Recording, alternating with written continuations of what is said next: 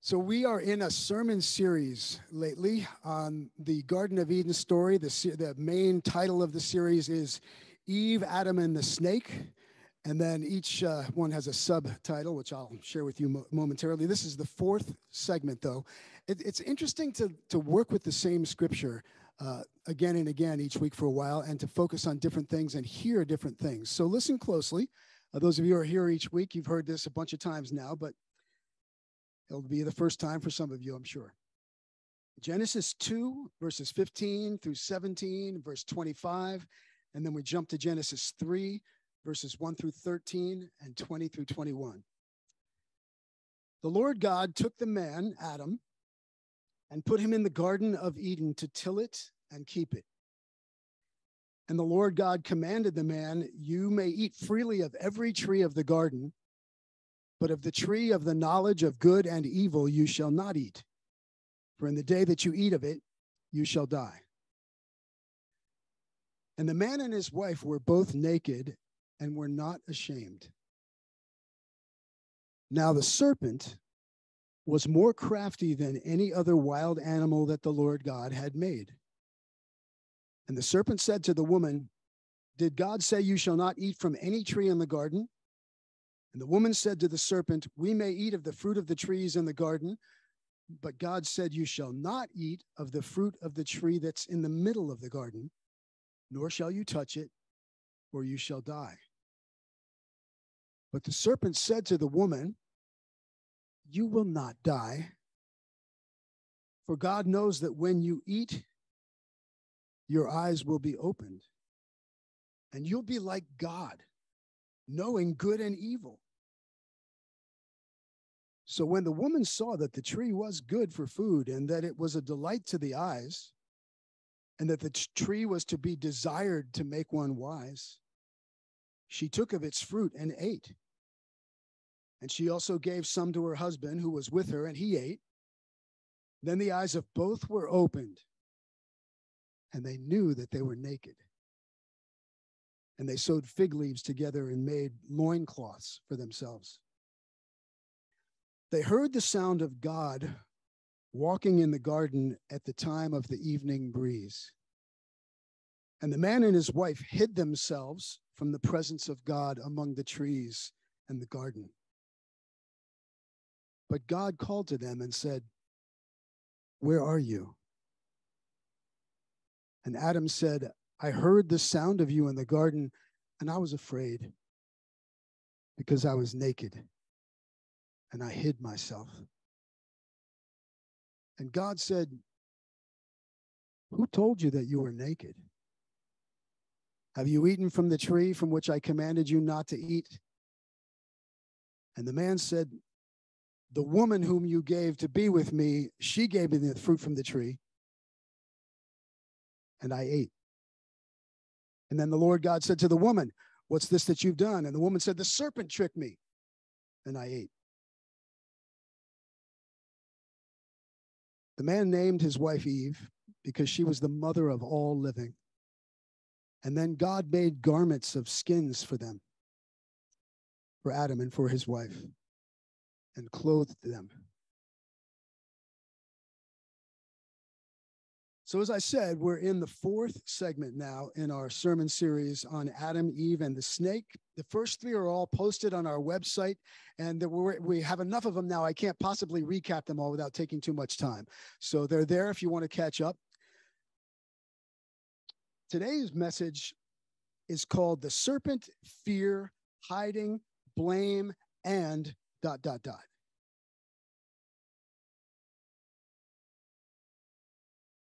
So let's start with just a few thoughts about the serpent, the snake.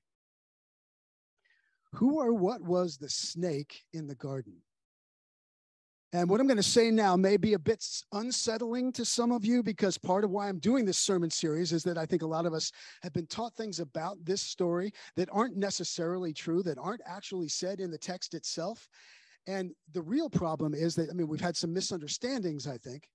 But the real problem is that's caused us to miss some of the deeper meanings and the gifts that are actually in this text. More times than not, The serpent in the garden is regarded as what? Go ahead and say it out loud if you want. Did somebody say it? The devil or Satan, right? Okay. But what does the text itself actually say? It says, now the serpent was more crafty than any other wild animal that the Lord God had made. In other words, the serpent is part of God's creation. And it's part of God's good creation. The scriptures say everything was good. Everything God made was very good. What it does say, though, is that the serpent was crafty. And the Hebrew word is it's translated crafty here. It's a Hebrew word, arum, A-R-U-M. I want you to say that out loud, arum. Okay, I want you to get this down because we've all got some arum in us, okay? So, we may get to a point where you can say, oh, that was a good use of your arum. Stay with me. The Hebrew word can also be translated shrewd, sensible, prudent, cunning, or clever. Some translations even use the word wise. In fact, it's the same word used throughout the book of Proverbs. In contrast to the foolish or the naive person, Proverbs 14:8, for example, says, it is the wisdom of the clever, the arum, or the wise, to understand where they go, but the folly of fools misleads them. Proverbs 14:15, the naive or the foolish believes everything, but the prudent, the arum, considers their steps. It's the capacity, as it's often put in the 12-step world, to play it forward. Think things through. What's going to happen if I do this or that? So in light of all this, the story could be telling us something like this. The conversation between Adam and Eve and the serpent is an allegorical way of describing the inner conversation we all have when it comes to living according to the intention of God. We all have the quality of the arum within us, the capacity to question, to doubt even, to be skeptical, to weigh things out, to say, is that really true? The issue is, how will we use that capacity? Will it be in service to God, in rhythm with God's intentions, or to something else? And there aren't a whole lot of other options. In one way or another, if we don't use our human emotions, the full range of our human capacity in service to God, we will in one way or another be using it in service to ego, to the small self, which is that part of us that somehow gets diluted. And this is telling us, this is all of us, remember, to somehow think of ourselves in separation from that. We're autonomous little units that can just do what we want. And if we separate that from the processes of, or the service, the call to serving God, then we're going to go in a destructive direction, almost inevitably. So the serpent is telling us it's the process through which we misuse our God-given arum. And instead of using it to find wisdom, it's that part of us that can rationalize and justify and excuse and make a good case for almost anything, including things that are very harmful and destructive ultimately. There's a little acronym for ego.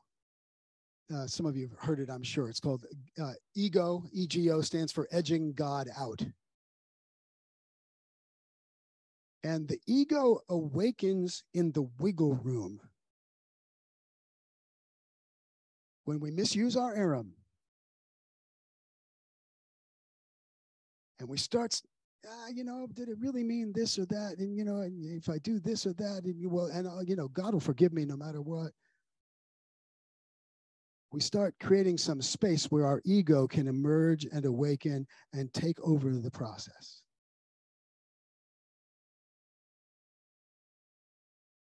Now,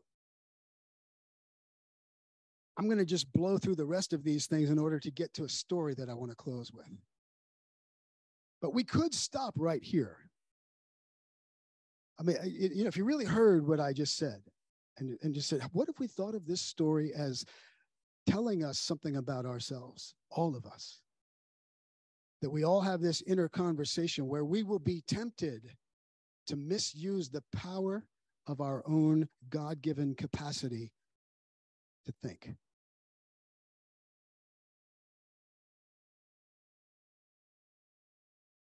Once Adam and Eve made the wrong choice by misusing their arum, immediately upon eating the fruit, they all of a sudden saw that they were naked. They were completely exposed. And they're ashamed, they're afraid, and they start covering up. They grab some fig leaves, the nearest thing they could find to cover up their, quote, private parts. They knew they did something wrong, and they went to a place of shame. Go back and listen to the first sermon in the series if you want a deeper take on the shame part.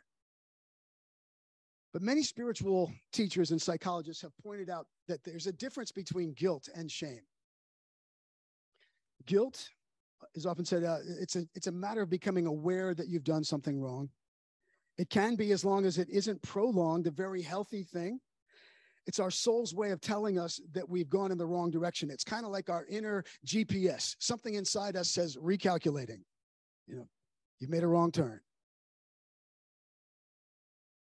But shame says you are something wrong. That's the difference. And I'm going to just come out and say at this point, I don't believe that shame is ever from God. Ever. Guilt, yes, but I agree with Richard Rohr. Guilt that lasts from more than 5 minutes is not from God. Its purpose is to catch our attention and alert us that we have gone in the wrong direction. If you don't listen to it, it's going to stick around. But its purpose is simply to wake us up and say, hey, you've made a wrong turn. Let's get back on the right track. Shame says you are bad, you are wrong. That's why you've been. That is never the truth. So Adam and Eve are naked and afraid, and they hide. They start hiding. They start hiding from each other and hiding from God. So what's this telling us all? It's telling us that doing the wrong thing makes it very difficult to live in the open. Why? Because you've got something to hide. Start looking over your shoulder, hoping you don't run into this or that person. You avoid certain places. You don't answer the phone when certain people call. You prepare your story ahead of time just in case a certain question gets asked. You start using your arum to make up a good story. And again, this is all of us. You ever done something where I'm not talking about some big dark thing, just something you knew wasn't the best thing to have done, the best choice. And you start preparing, how you're going to respond to someone who questions you before you've even been asked. Get your story straight. I mean, maybe I'm the only one that does this stuff.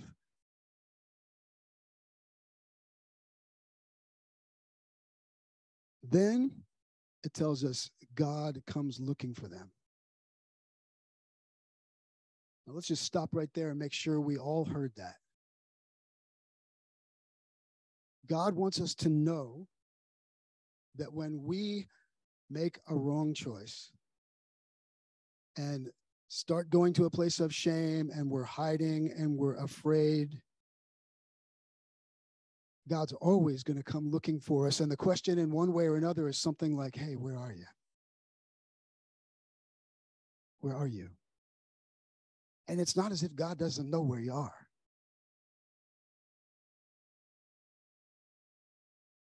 It makes all the difference in the world when we finally stop hiding, say, here I am, and start taking an honest look at what's really going on.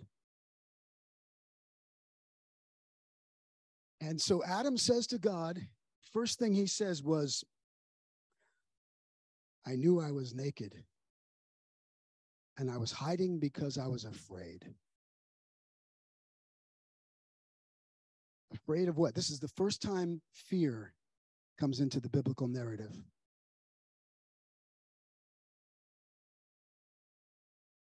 Of being found out, of being exposed. You know, that's one of the most common fears just about all of us share. It goes something like this: if you really knew me, you wouldn't like me. If you really knew me, you wouldn't accept me or want me around or let me in or love me. If you really knew me, I would be unacceptable here, wouldn't I? And shame is how we turn that all right toward ourselves and feel that way about ourselves. You know, there was a study years ago in which thousands of psychologists and counselors, many with PhDs and very busy practices, and who were paid very nicely for their advice and their work, they were asked what their greatest fear is. And the question was anonymous on this questionnaire, so they could be completely honest. And the overwhelming majority of all these psychologists and counselors said, I am most afraid of the imposter syndrome. I mean, that's what they called it. He said, I'm afraid people are going to find out that I'm a fraud because despite all my training and experience, most of the time I'm winging it. And I'm just kind of hoping that I don't do somebody some harm by saying or prescribing the wrong thing. I'm afraid people are going to find out I really don't know as much as they think I do.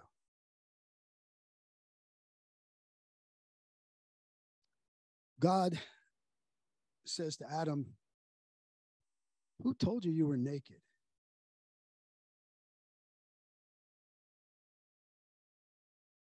And all God wanted Adam to do was come clean. Tell the truth. And so the Bible tells us that Adam and Eve both took full responsibility for their actions, right? No, just the opposite. And this is where next week's sermon will start. But we'll at least notice it this week. Adam blames Eve. That's going to get its own entire message. Eve blames the serpent. Talk about that next week.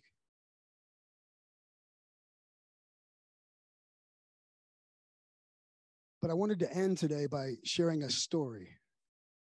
It's a real, true life story. I have changed most of the names to protect the not so innocent. But listen for some of these themes as they come across in the story. And as I keep on saying, this is all of our stories.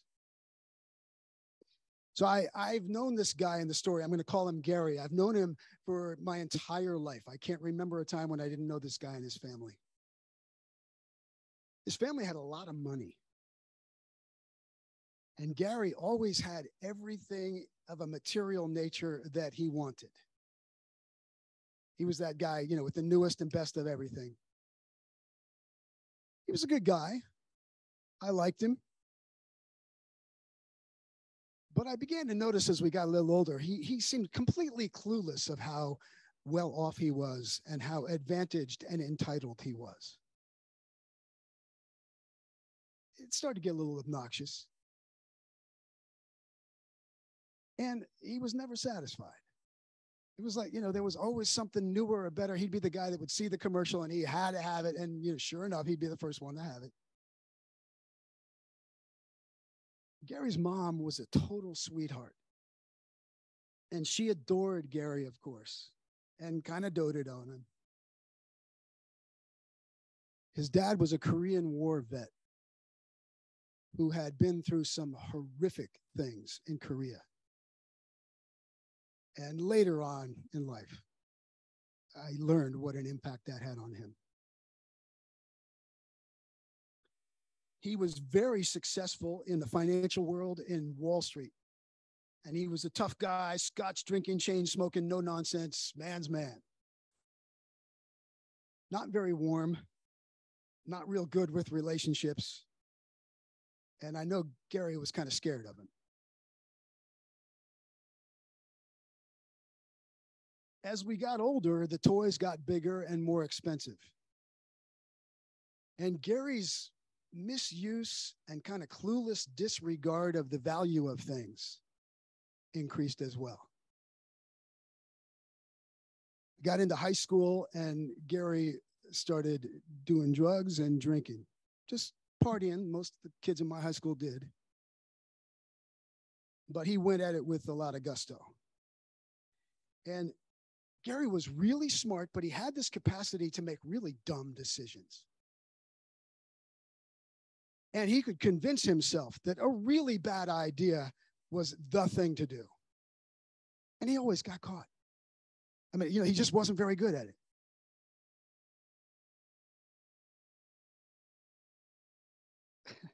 Periodically, I'd get together with Gary and we'd talk about some of his misadventures.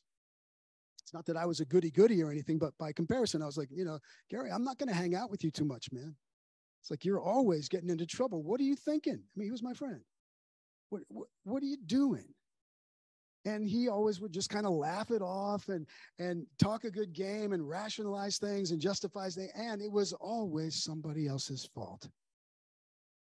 It was always the circumstances. He was that kind of kid that would complain that the teacher gave him a bad grade.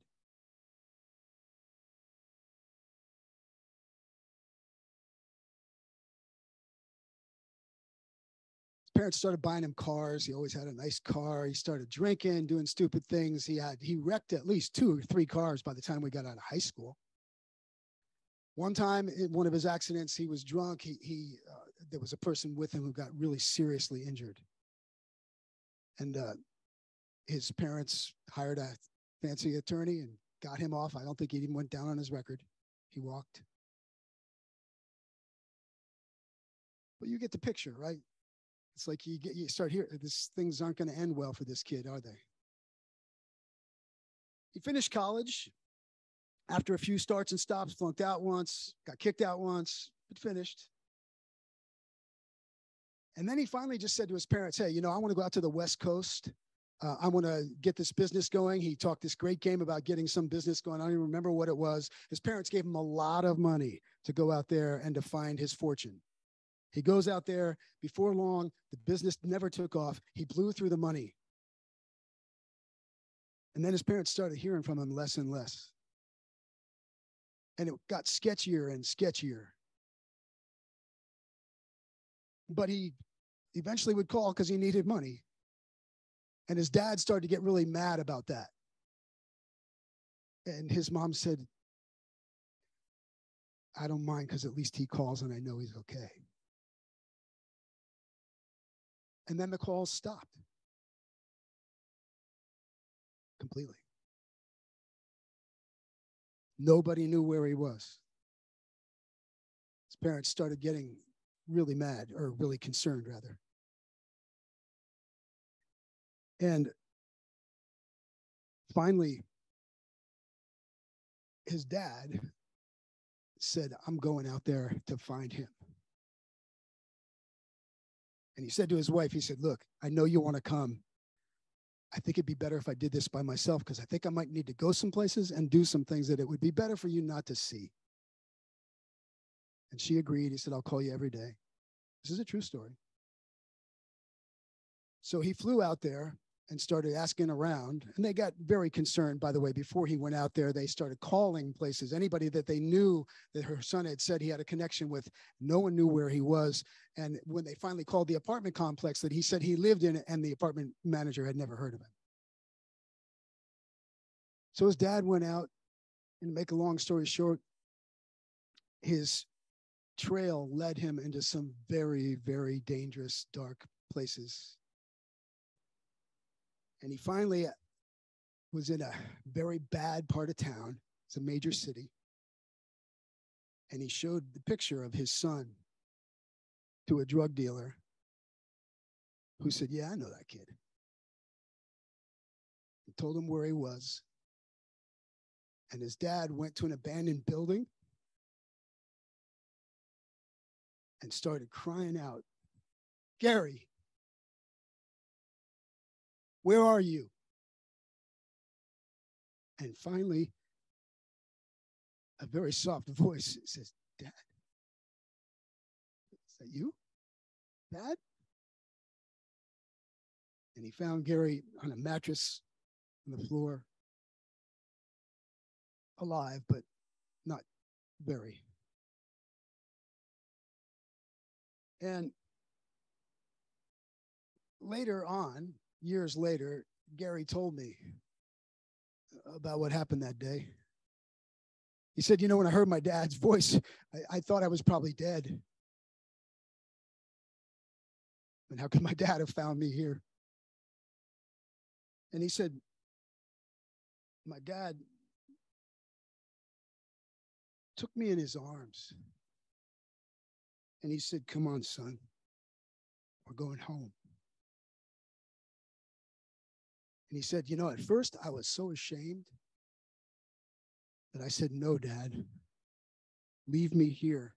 I deserve this. I've ruined everything. He said, my dad looked at me and said, you've ruined things? And Gary said, yeah, this is all my fault. I'm a mess, Dad. I don't know what to do. And Gary told me years later that his dad eventually said to him that he knew things were going to be okay when Gary said, I've made a mess of things, because it was the first time in his darn life he took responsibility for anything. No more blaming. And at that moment, all his dad said was, you're my son. I love you. I don't care what you've done. It's not over. We'll figure this out together. You're coming home with me. And his dad took him home. And Gary got into recovery. He had a spiritual awakening as a result. He and his parents all did some work together. Gary's dad took him into his business. And Gary became a stockbroker of all things. The rest of us couldn't believe that when we heard that. And he actually did very well and made his own money. He's been sober for close to 40 years. Still has lots of nice toys. But he also has a lot of gratitude and took care of his dad as his dad died. And is still taking care of his mom, who's in her 90s now. Now, if you didn't hear the Garden of Eden in that story, I'm not making my points clear enough.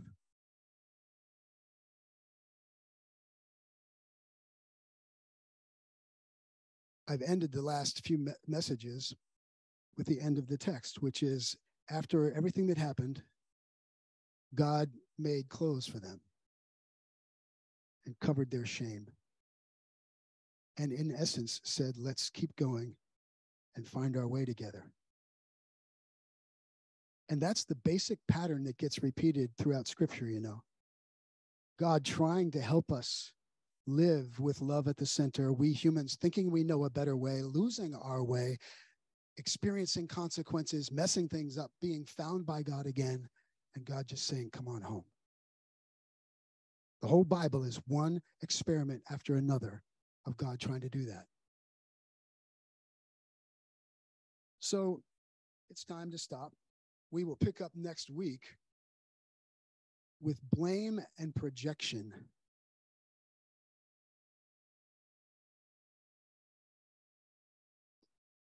But I'll just close with this question. Where are you?